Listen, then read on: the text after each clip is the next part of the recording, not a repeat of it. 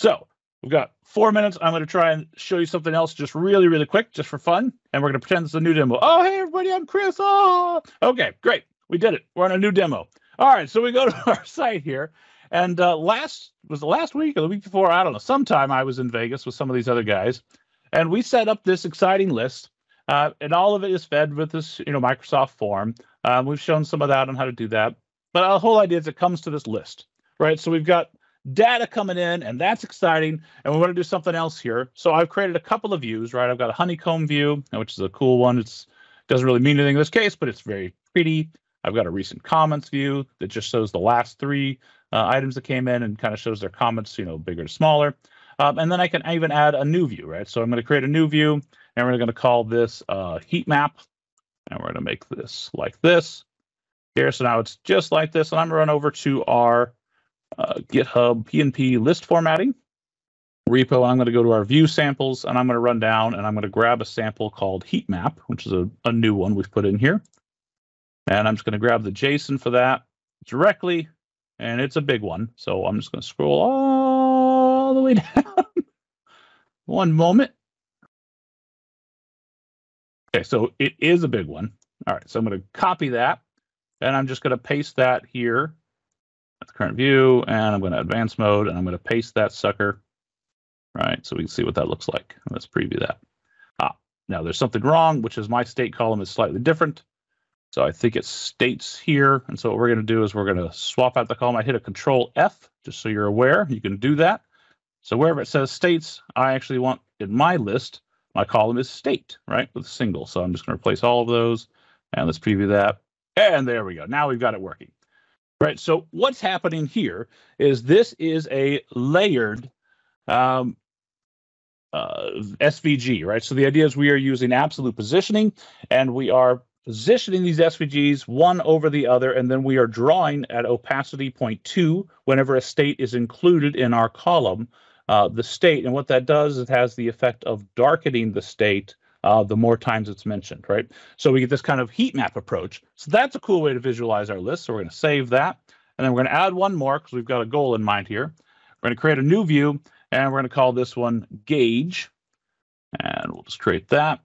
And what we're going to do is we're going to take this, and we're going to take this, and we're going to add a totals column, right? So we're going to say on our rating, we want an average. What's the average rating? That's exciting. And then we're going to come in here, and we're going to show and hide columns because we only care about the one column in this case. So let's go over here, and where's the show hide columns? Over here. Add columns, show hide columns. And we're going to take away everything but our rating column for this one. We're going to apply. Make sure we've got everything here. All right, and then we're going to format the current view. And I'm going to take a format that is also on the site, but I've just got also here just for quickness.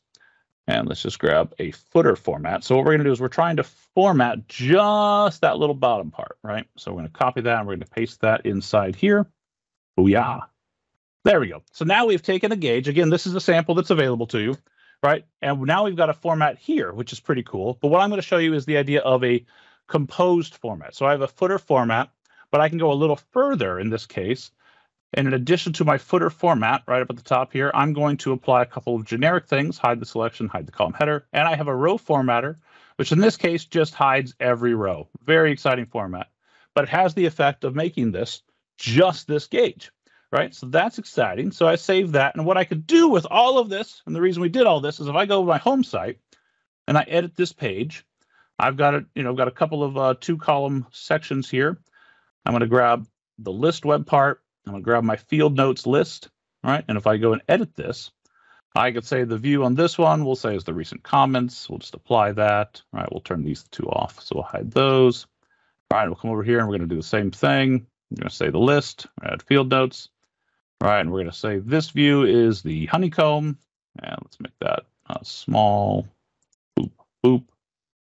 All right, apply that. There's our honeycomb, and the other thing is we're going to make this one kind of small too. The idea is I'm just using the list web parts all on different views of that same list, right? So this one, we're going to go grab that heat map view. I'll make this one a little bit bigger. I happen to know that one doesn't fit very well otherwise, right? We apply, and we've got our heat map. And then we come over here, and we're going to grab our list one last time, field notes, and we're going to grab the gauge view. All right, we'll make that also small and hide these things. We'll apply. And then we can add, our titles here. We'll call this the average rating. We'll call this states, and so on, right? So we can have all these as, recent comments. And then we'll make this as, PDBs. There we go. But the idea here is we've taken a single view of a list that's coming in from forms, right? And we've got all sorts of things hooked to that. We can do everything else. But now we're taking different views, all of these, which are samples in our list formatting repo, and we've applied them on a page, and we've essentially built a dashboard so we could watch as list items come in and see what's going on. So we have kind of an aggregate view here. We've also got a fancy map, right? And we could go further. We could link these things together. We could do all sorts of really, really neat stuff. And I didn't deploy a solution. I didn't have to write anything in Power BI. If I wanted to, I could have. Maybe I wanted to bring in, because this is a modern page, I want to bring in like a Twitter feed, right? I can mix and match all the other web parts with this and really create kind of a dynamic application. All right, so I know I'm over time, so I'm just going to jump back to the slides and then we'll be done. All right. There you go. That's about the list footer. Very exciting. Again, we have a dedicated video on that. If you want to look at a little more detail of how you might draw that sample to gauge is also available. Here are those links. I'm sure David's going to paste those in the chat for those that are joining the call live. But for everyone else, if you just go to that list formatting repo, every single one of those I just showed is in the view samples. There's also some command bar prompt samples as well. And that's all I got. Thanks, everybody. Woo! Awesome. Thank you, Chris. There are stables of stallions celebrating everywhere for the return of warrior horses. Very, very cool stuff.